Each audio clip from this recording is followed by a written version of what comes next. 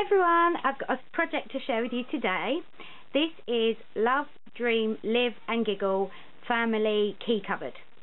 So I started with a plain wooden cupboard that I got from Calico Crafts here in the UK, and I covered it in the Kaiser Craft Base Coat Release 2 paper. I sort of mitered the edges, is that what it's called?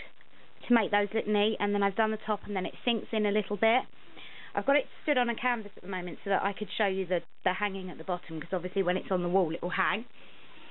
Then on the back side I've used just this sheet of brick paper that I actually got from my local store, from Hobbycraft.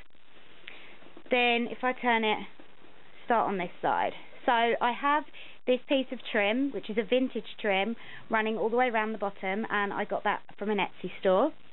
Then I have the Base Coat Release 2 paper, the wood grain with this sort of bluey green, which I've cut out on this side, and all the edges have been distressed with vintage photo.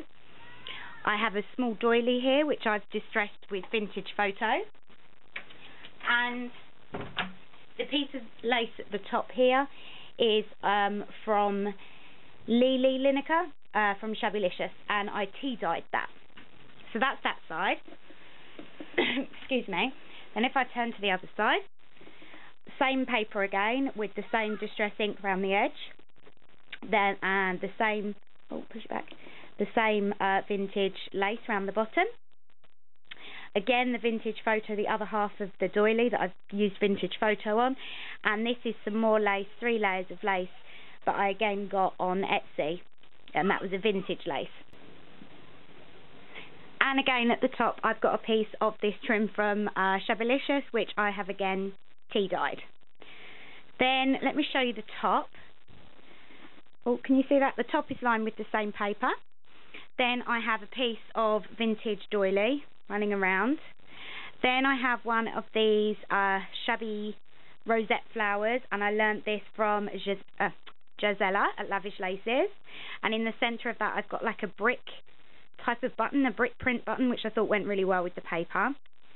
Then I have this flower, this beautiful flower, which is a prima flower, and then right at the front there is this brown flower there.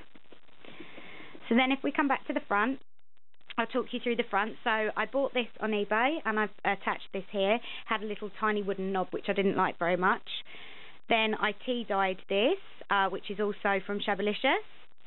You all recognise these, of course, by Tim Holtz, and I've got Love, Dream, Live and Giggle. This is the same trim running around the bottom.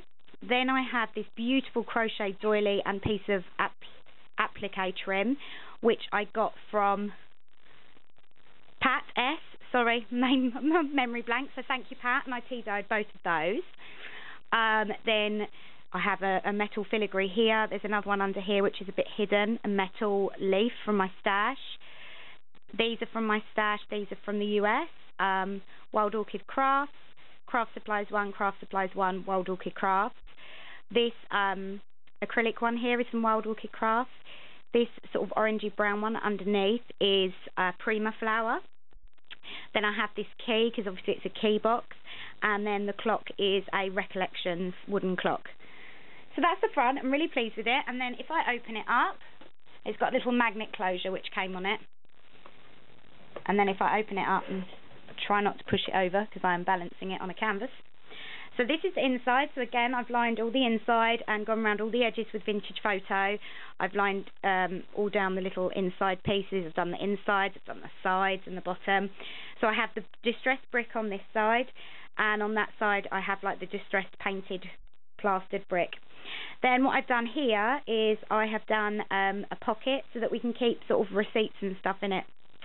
So along these wooden planks here, which weren't stuck in straight and that I couldn't remove, is where I need to just put these little hooks back. So these little tiny hooks here go on these, along these wooden planks to hold the keys.